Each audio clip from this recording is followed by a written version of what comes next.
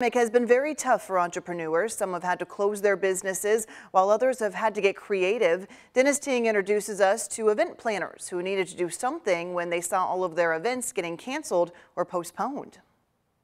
Flavorful events, catering, and more is still here, but with the pandemic cutting down on the number of events that they usually do, these entrepreneurs say they had to make a pivot. So they decided to turn to something that they knew: coffee. LaToya Cook Bradley and her husband, Marty Bradley, have run an event planning and catering business. But when the pandemic hit, many of their scheduled weddings and other events had to either be rescheduled or continue with strict limitations on how many people could attend. So LaToya and Marty decided to open a coffee shop in their event planning space, which they're calling Brew and Sip.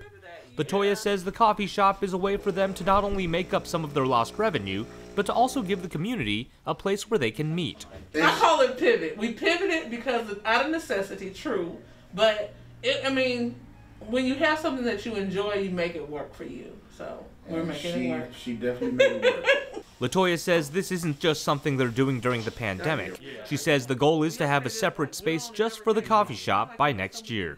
LaToya says she decided to open this week to coincide with 502 Black Eats Week, which she hopes will also help get the word out that her coffee shop is here for the community. In Louisville, Dennis Ting, WHAS 11 News.